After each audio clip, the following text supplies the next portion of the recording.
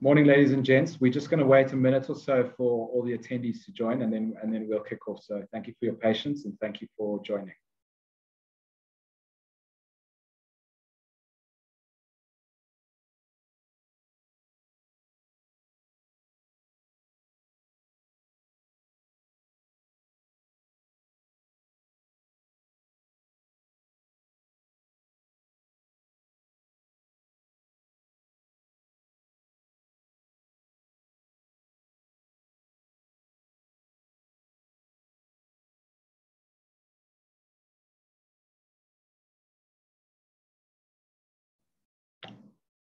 All right. Good morning, ladies and gents. Thank you for joining us this morning. Thank you for making time on your Friday morning to listen to the new ETF that we're really excited about. Before I begin, just for your interest and information, I do have my colleague Michelle on in the background. And if there are any technical challenges or any questions you have, please pop them into the Q&A and Michelle will deal with them. In terms of general questions that I'll be answering, I'm going to answer them after the presentation. It tends to make for better flow and so forth. So please feel free to add them into the Q&A panel, and we will be dealing with all of them at the end of the webinar. So thanks very much for joining. My name's Chris. I head up product and client solutions at CoreShares, and I'm really excited to be presenting to you this morning about our new CoreShares Total World Stock ETF feeder fund. That's the long name. It's a bit of a mouthful, but the share code is really simple. It's global. So, you know, it's an ETF we've been working on for quite some time now, and we're really excited to bring it to market. The webinar shouldn't be much longer than 20 minutes of presentation, and then we'll go to Q&A. So I guess before we jump into the details and specifics about the ETF, we just want to take a step back and look at why go offshore, why actually invest offshore as a South African investor. And something we've been talking a lot about recently as a business, we've been talking about behavioral biases, investor biases, and so forth. And really the one bias that underpins the major rationale for going offshore is a bias known as the home bias. Now, home bias is something that's not specific to South Africa. It's specific to any investor who can invest in their home markets. And what it really means is that as investors, we tend to overinvest in our home market. And we tend to do this for a number of reasons, for some structural reasons and behavioral reasons. On the structural side, as a South African investor, our pension funds, as an example, are restricted in terms of how much money they can take offshore. So a large portion of most investors' portfolios and savings is their pension fund. And of course, we can't take more than 30% offshore. You may have a home or an apartment or some sort of property in the South African market, which is often also a large proportion of your holistic portfolio, your total portfolio. And that, of course, is a South African-based asset subject to South African risks, sovereign risks, political risks, currency risks, and so forth. So that sits in South Africa. And then often, you know, we have a business, if we're an entrepreneur, or if we are owner-managed business, even if we are being paid by a big South African corporate, very much linked to the South African economy, about how South Africa is doing in terms of its economic health. So we tend to have, not as a function of intention, but as a function of a byproduct of structure, a large portion of our holistic portfolio is invested in the South African market. And for that reason, we tend to have this thing known as a home bias. Now, when you take a look at your portfolio, yes, you may be putting 5,000 Rand a month, or even putting your entire bonus, or, you know, if you've got R1 million tucked away offshore, you think it's a lot of money. When you look at it in the context of your total portfolio, suddenly it doesn't look like such a lot of money. Suddenly it looks like you've got 60, 70, 80% of your portfolio invested in South Africa. Now, zoom back and look at the investment rationale for that. Well, it's a major divergence from what is the most efficient allocation, and that's a global allocation to capital markets, where South Africa represents less than 0.5% of our portfolio. Another funny behavioral trait, and kind of as a side note, we like talking about behavioral trends and investor behavior and patterns, is something known as a familiarity bias. And what that really means is that as a South African investor, we're far more likely to say buy shares in SPAR or ShopRite or Woolworths than we are to invest in shares of, let's say Walmart in the US. And the reason why this is because we're familiar with these businesses. We feel because we shop, at the shops potentially, and we can look and feel and touch the brand, and we drive past their marketing, that we know more about this business, and then it must be a better opportunity than opportunities elsewhere globally. So this familiarity bias almost amplifies the structural disadvantage that we have as investors when we're looking at making allocations in our investment portfolios. So home bias is a massive thing, and it really shouldn't be underestimated. And the reason why we want to talk about it is we don't want to talk about investing outside of South Africa as something opportunistic. We don't want to talk about it as, saying that, the South African government is up to no good, and politically there's a lot of risk in our market and so forth. We actually just want to, in the cold light of day, look at the structure of our portfolio, look at the unintended bets that we're taking. And guess what? For most investors, 99.9%, without even making a view on South Africa versus the rest of the world, you should be investing a lot of money offshore. So it's a really interesting bias. And I recently read an article that it actually even goes further. This was a research done in the US, where investors in the US not only have home bias towards the USA, they actually have home bias towards their states. So companies that have greater presence in their states, they tend to own more of those companies. So it really is a massive bias in investors. So, that's kind of the footprint. That's the leapfrog. Why invest offshore? And it talks about concentration risk. The other concentration risk that we have when we, or unintended concentration risk that we have when we have this massive home bias is one of currency. So it doesn't only relate to shares and assets, but it also relates to currency. All of our South African-based assets are priced in rands, are subject to the fluctuations of the rand. And by investing offshore, we get to diversify away from that currency. And we get to diversify in a global portfolio into a basket of currencies, both hard currencies, the dollar, a lot of the developed markets currencies recognized as hard currencies, and some of the emerging currencies, Chinese renminbi and so forth. So really, the opportunity to invest offshore is not one that is often kind of positioned in mass media, where it's all got to do with a negative outlook on South Africa. Actually, it's just an investment case. It's a really simple investment case, and we just want to make people aware of this home bias. So that's our stance in terms of investing offshore. And what you do see over long periods of time is currency depreciation. Mind you, the currency is really strong at the moment. Over the last 5 years, South Africa has the strongest emerging markets currency, almost flatlined relative to the dollar over 5 years. So, we tend to also only notice the negatives when it comes to our market. We tend to be over pessimistic when it comes to South African markets. So we're not taking that view. We're taking a view that actually structurally, let's just get money offshore, let's invest offshore. So that's kind of the starting point, the point of departure, if you will.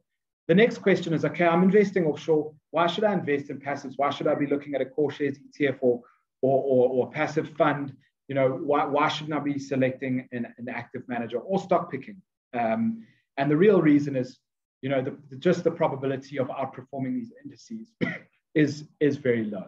And this is something that is relatively consistent, perhaps not at the 93% of underperformance, but certainly the top. Very difficult to have a consistent fund that performs in the top quartile, over multiple time periods, over rolling 5-year or 10-year windows. So really the motivation for investing in a global equity fund, global equity ETF, does relate to not only the potential.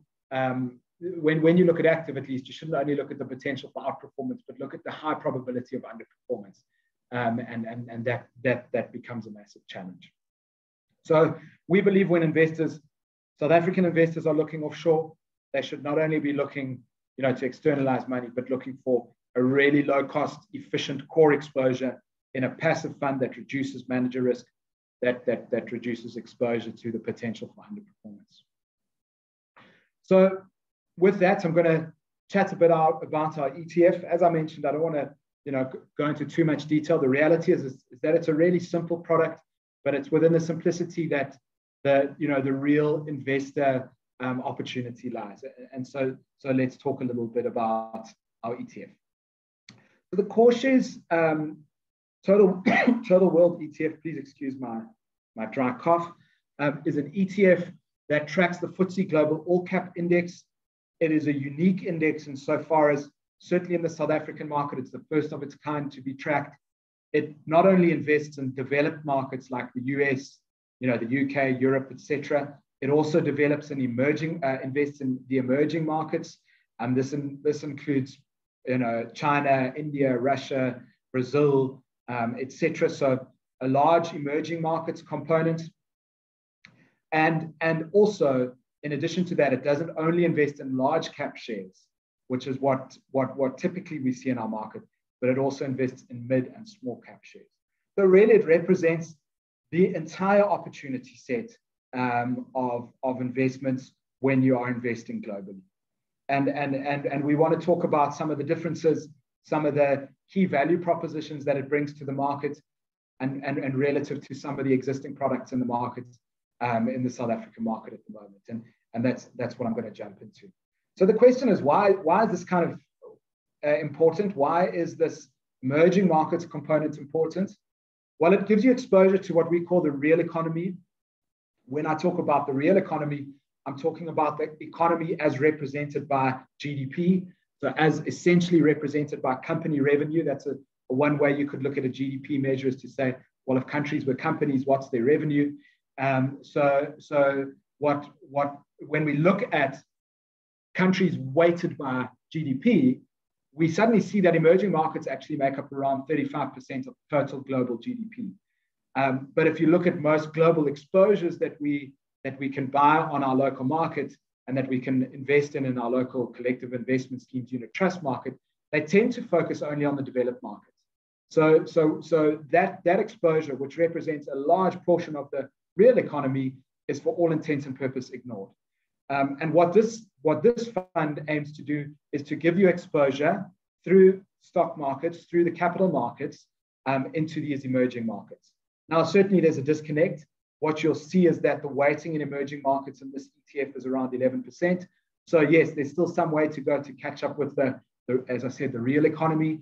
But nonetheless, there's exposure. If you look at the majority of world funds on the JSE, their weight is most likely, or in the South African market, full stop, the weight is most likely 0% in the emerging markets, or low single digits. Now, emerging markets and developed markets, it's a way of splitting up markets based on their structure, based on their standing in the world economy. But there are some definition discrepancies. So just to be clear, the way that we define emerging markets is again in line with kind of World Bank definitions, but there is a few countries that are subject to kind of some discretion. And the one is South Korea. South Korea is interesting because some people define it as an emerging market. Some people define it as a developed market. In the instance of our portfolio, we actually define it as a developed market in line with FTSE. FTSE is our index partner in this instance. So we define it like that. If you say, for example, go to MSCI, who runs a whole lot of indices, they actually define South Korea as an emerging economy. So if you were to define this basket of portfolios in line with MSCI, which is commonly cited, it would actually pick up to about 13-14% in emerging markets. So the gap can close depending on how you how you define the different markets. But really, the idea here is that you get a foot into the door of these high growth economies with significantly more attractive statistics at a demographic level, younger populations, growing populations, consuming populations, as opposed to a lot of the European developed market populations, which demographically are very weak from an economic exposure perspective. So that's the one thing. Now to drill down into the underlying countries, when we look at emerging markets and developed markets, you can see that there's just a massive exposure. I mean, You quite literally are getting exposure to every country globally that has a capital market, with the exception of the frontier markets. Now, the frontier markets are problematic from an investment standpoint because they tend to be hard to get your money in and out of. So there's a lot of risk in the capital market, and it's one of the reasons why they're defined as a frontier market. And they're the kind of markets which are kind of a little bit on the left field and super illiquid, some strange regimes, political and structural at a capital markets perspective. So we don't invest in those. Those are markets like Nigeria. Those are kind of the Nigerias, the Venezuelas.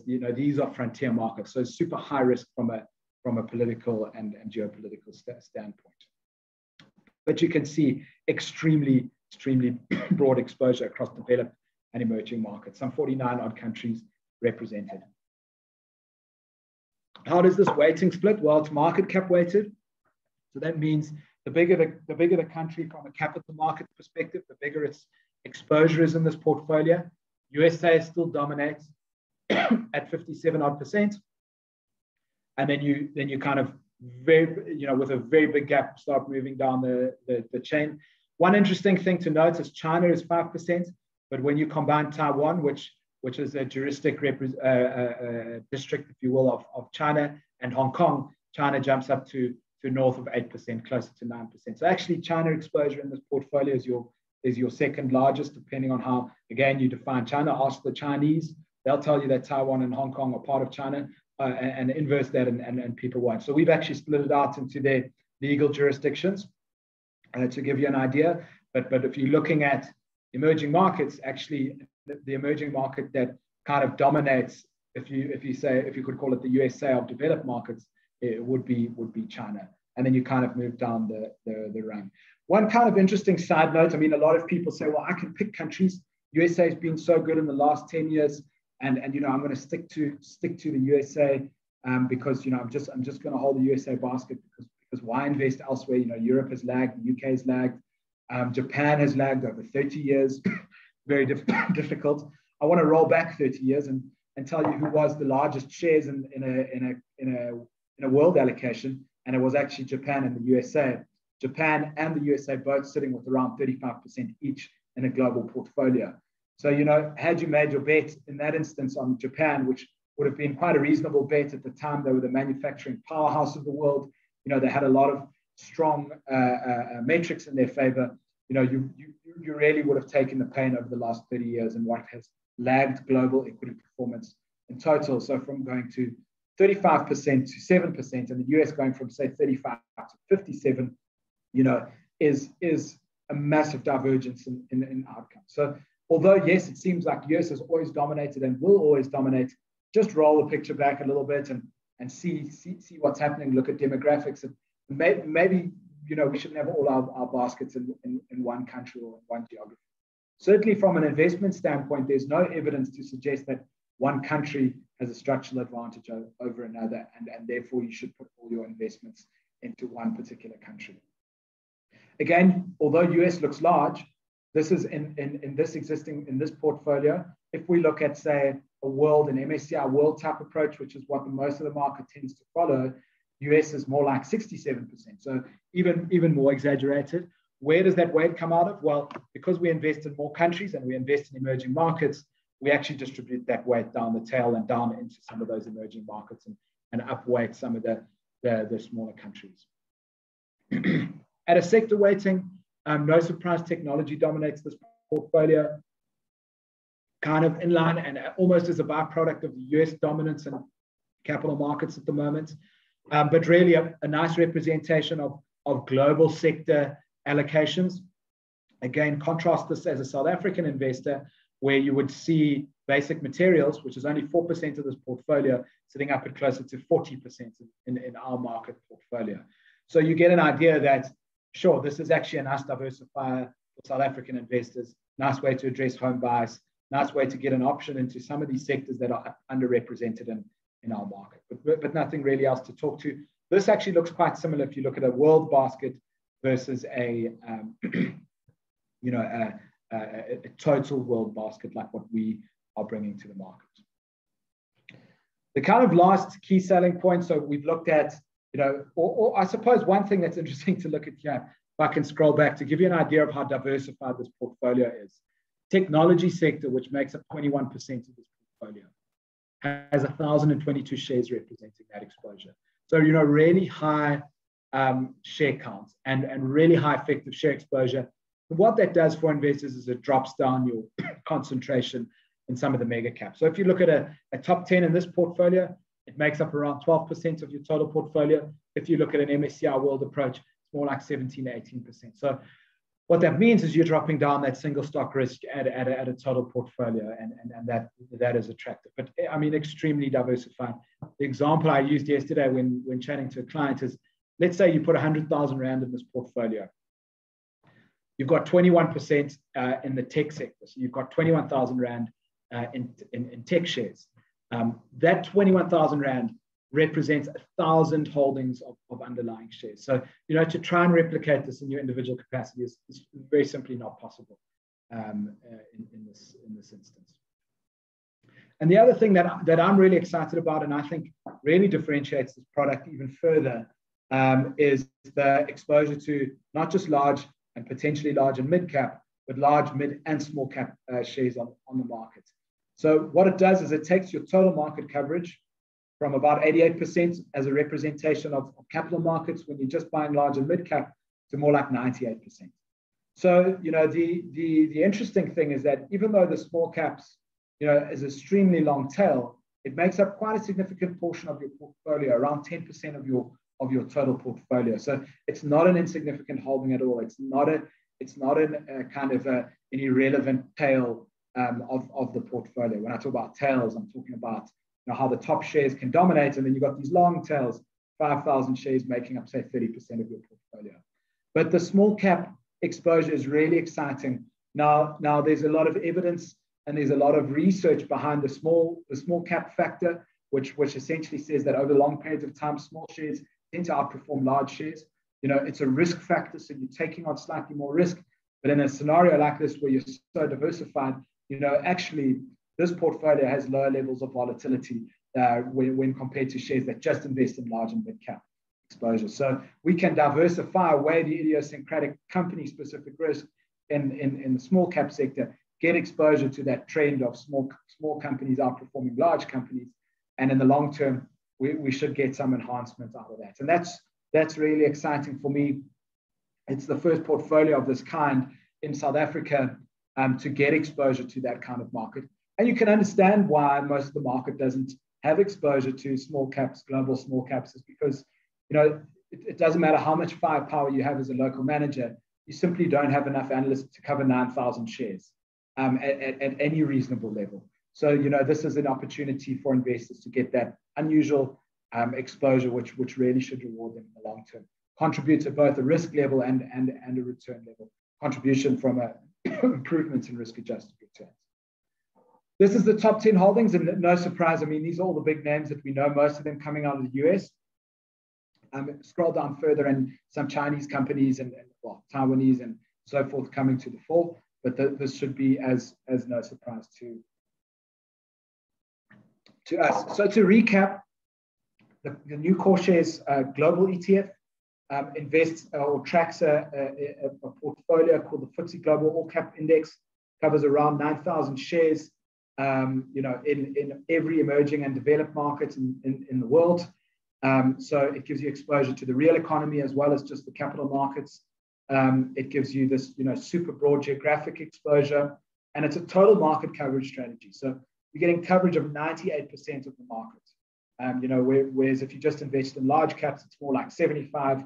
Large and mid is more like 88, and then 98% of shares that your coverage. So extremely broad coverage, and essentially you get more for less. So we're giving you all of this, and it's coming in at what will be the lowest targeted TR. It's a targeted TR. We can only publish TR after 1 year, but we've got really sophisticated ways of controlling forecasts and controlling for TRs in our market, and we're targeting a TR of 29 basis points. So all in for 9,000 shares across a huge amount of markets, emerging and developed, really is a more for less kind of product. How do we do that? Well, we do it because it's structured as a feeder fund. The fund actually very simply just feeds into a Vanguard fund. So our mandate is to track the index, and our implementation method, or our best way of tracking that index, is actually to buy the Vanguard fund. So as part of that investment policy, we then go and buy the Vanguard fund. And that's how we achieve this super low TER. So that's kind of a high-level investment case summary. As I mentioned, it's actually a really simple product. We position it as this is like a global core allocation. It's the kind of allocation that is timeless. You can invest in it, forget about it, super low cost and efficient.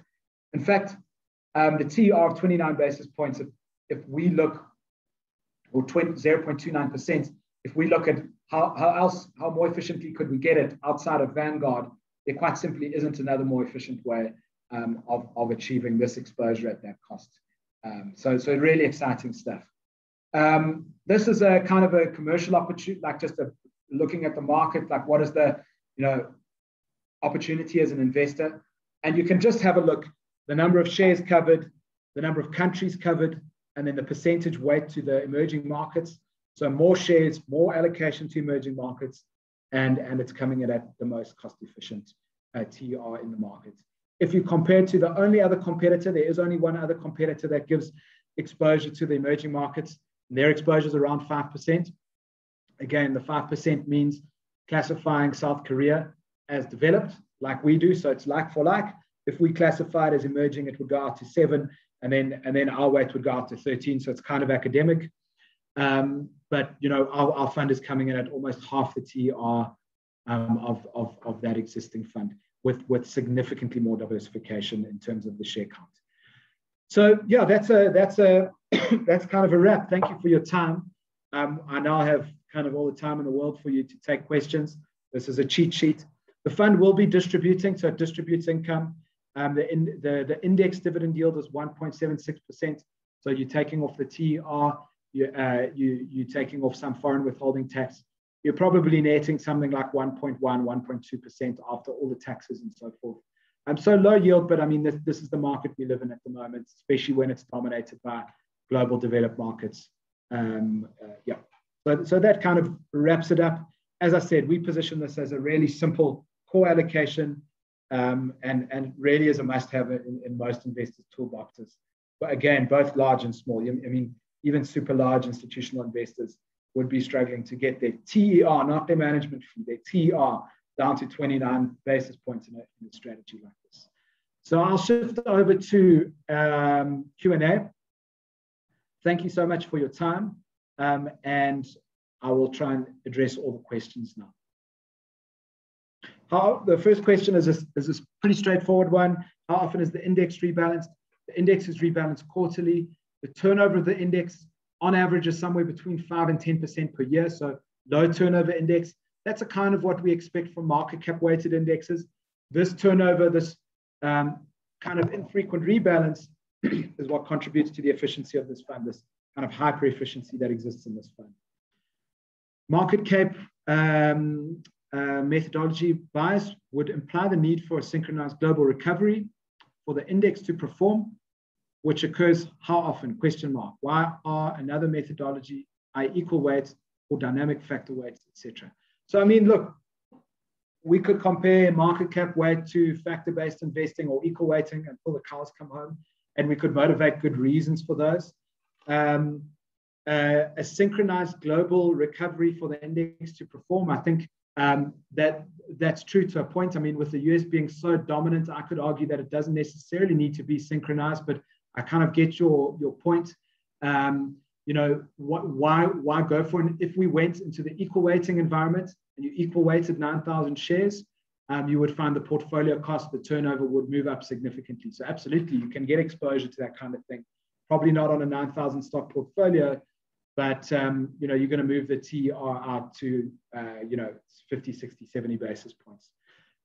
So yeah, I mean, costs are not everything. If you're looking for a diversifier, as I mentioned, I mean, that would probably be one of your big drivers of looking for dynamic factor weights or equal weighting. We would kind of encourage using that in your satellite portfolio. In fact, we run a global smart beta strategy, the global dividend aristocrat strategy, which complements the strategy really nicely, gives you allocation to other sectors, other drivers, and market returns. And so we're certainly not against it. We just saw the opportunity to bring in something that's more diversified, both at a stock level, at a market level, and more cost efficient than anything else that exists. So this is not a Me Too product. This is a new product. This is an exciting product in our market. Priced in ZAR, I would prefer access in hard currency. I mean, look, if that's what you would prefer, absolutely externalize your money. The world is your oyster. Go and buy shares. This is specifically priced in ZAR. There's a number of reasons why that can be efficient for investors. Firstly, from an investor constraint perspective, a number of structures simply can't invest offshore. So here you get the dynamic look-through exposure. And to be clear, although it's priced in ZAR, you get the appreciation of hard currency when it does appreciate relative to the ZAR. You also get the converse, the kind of the depreciation, of course. So I mean, we're not positioning this as a to compete in the global market. This is a JSE listed security with all the benefits that come with it. What a lot of investors don't look at when they're investing offshore is the cost of externalizing money. Most retail investors, in fact, we did an exercise for a big balance sheet the other day of 50 million rand, where it was going to take them 10 years to claw back their currency costs, where to become competitive again with one of our ETFs that's JSE listed, even though our ETF's management fee is more expensive. So just consider all the cost chains when you're going offshore. But we're not saying don't go offshore. We're just saying this is available in the South African markets. Nice question here. What is the size allocation to small caps that come from emerging markets? To be honest, off the top of my head, I don't have that exact allocation. If I was to proportionately allocate the emerging market weight into what the allocation of small caps, you would say only around 11-12% of the 10% is coming from emerging markets. So like 1.3%, between 1 and 1.3% of the portfolio is EM small cap. The balance of the 10% coming from DM small cap. I don't have that number on hand. I'll crunch the numbers and have a look. So the next question is, VT's priced at 9 basis points. Why is yours so much more at 29 basis points? What are you doing to warrant the costs? Well, the structure is what warrants the costs. So we're making it available in Rand, trading on the JSE. We have another fund structure with all the bells and whistles that come with that, the custody, the trustees, the audit, etc. I mentioned, the cost of FX, and that. So what makes up the cost essentially is Vanguard fund, our management fee, plus VAT, plus audit fees, plus custody fees, plus trustee fees, plus bank charges. That's how you're going to get to a TR of 29 basis points. I think it's fair to say, Vanguard is far more efficiently priced, but as I mentioned, actually on a global scale, this is one of the cheapest global exposures in the world. I certainly haven't seen, and I spend a lot of time looking at ETFs, anything with such broad coverage that is this cheap outside of the Vanguard fund. So yes, it's more expensive than Vanguard, but globally, this is just about the second most cost efficient access to this index, which is really exciting. You currently have S&P 500 and Total World. Do you see the two working together within a portfolio, or is it either or? So if you held them alongside each other, what you need to consider is that there's going to be a lot of overlap. Now, where you could use them next to each other from a purist perspective is you would have typically hold a fund like this, the one I'm talking about, Total World Stock ETF. You would typically hold that as your core allocation, so like a large percentage of your global portfolio. If you as an investor then were taking a particularly bullish view on the US markets, you could upweight them by including like an S&P 500 alongside it. But consider it is already a large weight in this portfolio. So, you would really have to have high conviction around the US markets to include S&P 500 alongside this. And to be frank, in the last 10 years, if you had done that, you would have been correct and you would have actually outperformed your peers who were just investing in a global portfolio. So yes, you can. There's going to be a lot of share overlap, and obviously you need to double count for the US exposure. But I mean, it's absolutely. I mean, it really, this comes down to very specific investor needs, very specific investor kind of objectives. The next question is, how are the distributions dealt with? Well, the distributions are really simply distributed out to your stockbrokers. You then would decide how you would reinvest those dividends, if it was back into this fund or into other opportunities. The question says, does the investor need to reinvest? And would you incur brokerage? Yes, you would. And yes, you would need to reinvest. Remember, ETFs are collective investment schemes. And collective investment schemes like unit trusts, the difference between an ETF and a unit trust is that the units trade on the JSE, and that's really as far as it goes. The rules around collective investment schemes in the South African context is that a conduit principle must apply. And for that conduit principle to apply, you need to distribute once a year at least as a unit trust. So the total return ETFs that you are seeing that are in the market are only total return and unit trusts for that matter, because the underlying that they invest in doesn't distribute.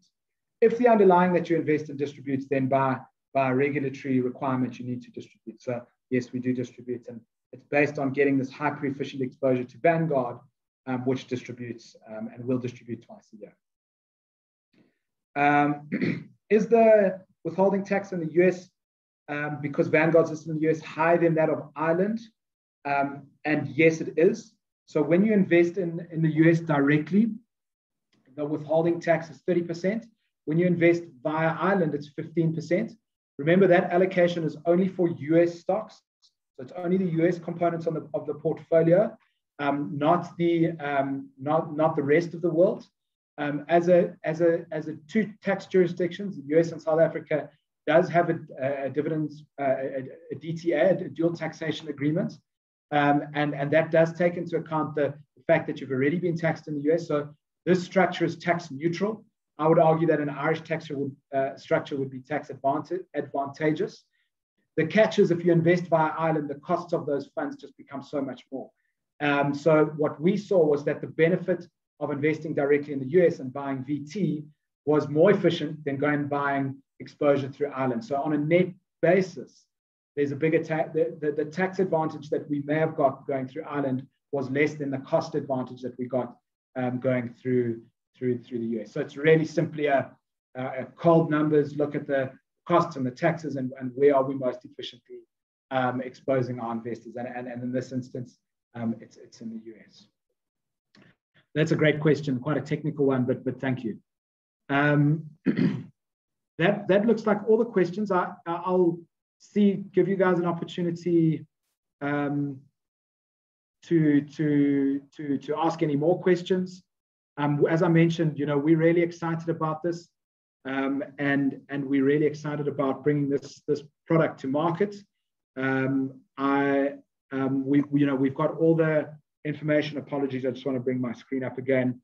We're opening a book build process at the moment. What that means is that you can invest in the IPO. Now, an ETF is not like a share where you potentially get a discount to net asset value in an IPO.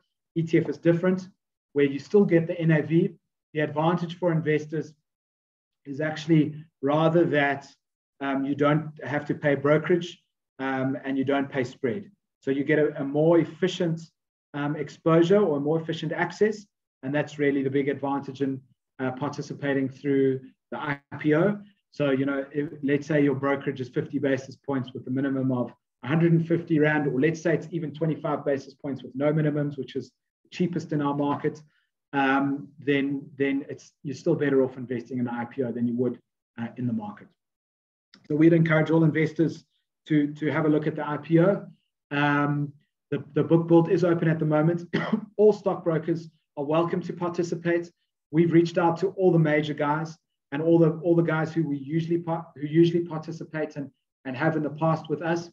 If your stockbroker says CoreShares hasn't reached out to them, please just drop us a line. We'll reach out to them. We're happy to engage with literally every man and his dog to make sure that anyone can get access to this fund. So thank you very much. Let me just see if there are any more questions. I've got a question here. GICS versus ICB. This is a technical classification system. Is this something to consider, or is it negligible? I think it's pretty negligible. I think the reality is that all of these different classification systems, you know, kind of net you into the same portfolio as an investor. So you know, what we're happy to do is pass over the holdings, and you can classify it as you see fit. For example, FTSE uses the ICB standard, S&P uses X. You know, you kind of got 6 of one and half a dozen of another when you net neutralize it, if you follow me. It's almost like when I was talking about emerging markets and developed markets. And the reality is that, you know, whether you classify South Korea as emerging or developed, as long as you're doing a like-for-like comparison when you're looking at two funds, you come out at the same point. So, yeah, it is something to consider, but I would say it's very negligible. Thanks for that question. Another question coming through is, will this be available after 17th of May on iTransact and Signia? Absolutely. Again, if it's not available, give us a shout. We'll make sure it becomes available. All of these platforms house our ETFs in some shape or form. And because it's a listed security, they absolutely should be providing availability to investors. And we've reached out to most investors to make sure that they can, or to most brokers and platforms to make sure that they are up and running on listing date, which is the 17th. I'll have a look if there are any more questions. Thanks for all the questions. Really great to engage with you guys and talk about this new fund. As I mentioned, you know, we're really excited about it. This is not rocket science, guys. This is super low cost, efficient exposure to global markets. It's kind of a first of its kind in our market. So, you know, we like bringing things that are a little bit different, that add some value to investors outside of just costs. But guess what? You know, when you compare this to other global exposures in South Africa, it's a cost leader as well. So, you know, we're really excited about that. Thanks. I'll end the presentation there. It looks like questions have dried up. If you've got any further questions, please feel free to drop me a line, and I will be more than happy to respond, or drop a line to info@CoreShares. The share code is global, and please reach out to your stockbrokers if you're looking for IPO access. We are more than happy to provide.